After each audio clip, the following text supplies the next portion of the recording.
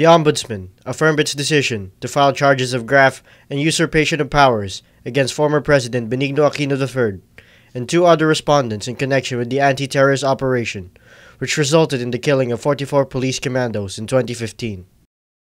In a statement, Ombudsman Conchita Carpio Morales said the government watchdog is set to file the informations for graft and usurpation of powers against Aquino with the Sandigan Bayan. Morales said the former president will face trial for one count of violation of Section 3A of the Anti-Graft and Corruption Practices Act and one count of usurpation of official functions. Aquino is scheduled to meet with his lawyers to determine his next move, according to statement issued by his spokesperson, lawyer Abigail Valte. The Ombudsman made the announcement following the dismissal of the motion for partial reconsideration filed by Aquino. The other respondents in the case are former Philippine National Police Chief Alan Purisima and former Police Special Action Force Commander Getulio Napeñas.